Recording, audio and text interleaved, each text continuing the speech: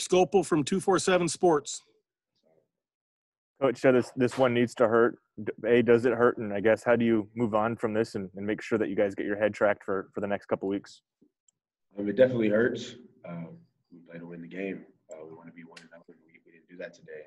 So I want to apologize to the alumni, guys that have come before us. And it's on us, as a collective unit. And it definitely stinks. But the thing is, we're going to bounce back from this and come back harder than ever. This isn't us, and we're better than this, and we know we're better than this. So just about to bounce back and have good practices and meetings and correct it and move on. That's all we can do is correct it and move on. James Crepea, the Oregonian.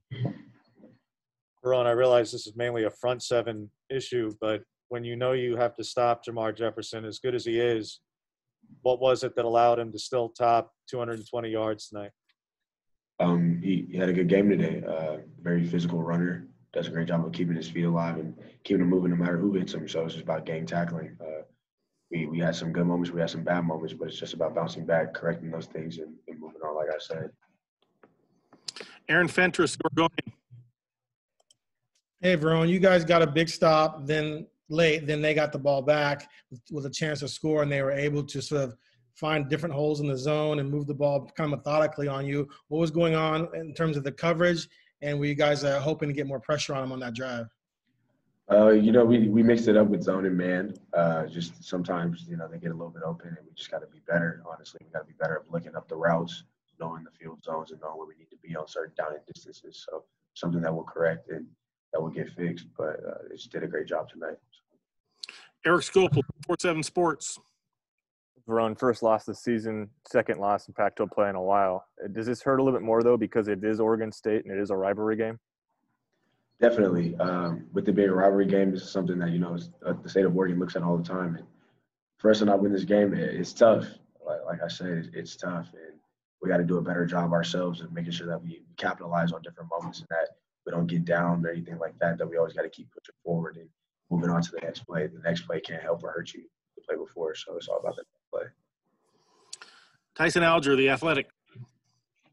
Between the reviews and the timeouts, like how long did it feel like that you guys were on that goal line, like having to prepare yourselves to make a stand there? It did feel kind of long. We didn't even realize what they were reviewing, what they were looking at. We thought we had the ball. We don't know, but we were just getting ready for that next snap. We know we're backed up. We know we don't have a lot of grass behind us, so we know where we need to stop them. So just making sure that we're ready to go, but it's just tough. James. Verone, I know you guys don't make excuses and you're confident in each other, but how difficult was it to maintain chemistry in the secondary when Jamal's not there? It's every week somebody's not there for at least a half. Pickett goes down for at least a half. I mean, bottom line is you're testing your depth throughout the course of the game. Was it tough to maintain chemistry in the secondary, even knowing who was out there? No, it wasn't tough to maintain the chemistry.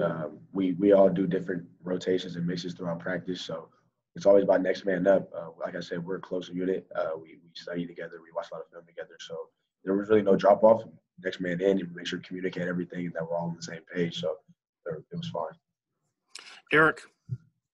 I know expectations were really high for this unit this year, and I think through 4 games probably pretty disappointed.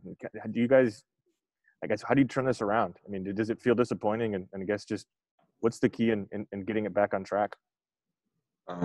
It's all about accountability.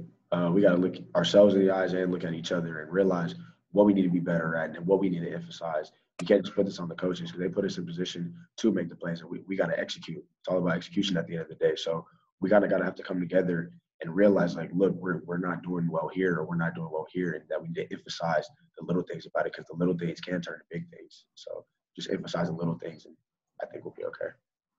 James. We're on to the big picture. You're somebody who puts in a lot of time in the film room. What are some of those little things? Why is this defense, I realize, again, a young group, but why is this defense not performing at the level it was a year ago? I would just say that, I mean, from what you've seen, sometimes gaps are open. Sometimes our coverage needs to be tighter. Sometimes we need to do a better job of looking up where the route is in our zone defenses, tighter man coverage. So it's on everybody. We're not just going to blame the front. I'm not just going to blame the secondary because we work together.